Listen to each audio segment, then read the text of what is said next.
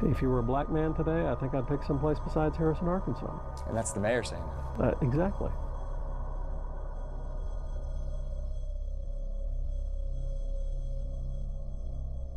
What black family in their right mind wants to live in the Ku Klux Klan's backyard?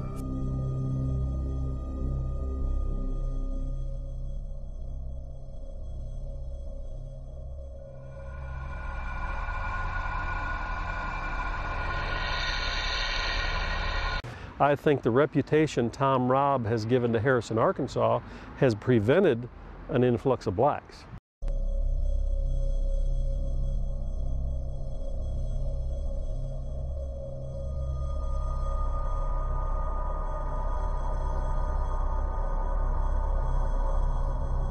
If you think I care if people are going to vote for me or not because I'm doing the right thing, you've got me confused with somebody who gives a damn.